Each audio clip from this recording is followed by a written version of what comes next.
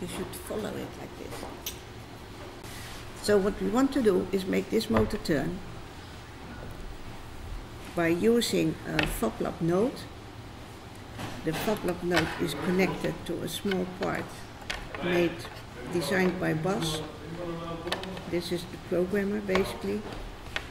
The program is connected to an RS485 USB connector.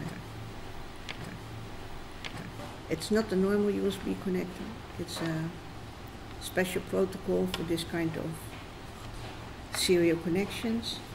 And there's power going from here to there. To there, it's 18 volt basically to drive the motor.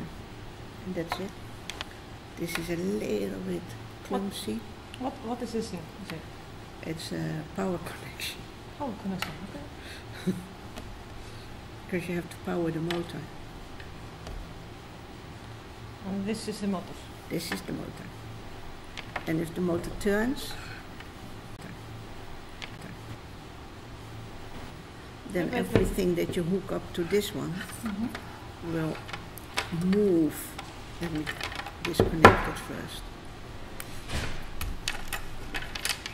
So if you have something connected to this, you can see that it will move along the axis.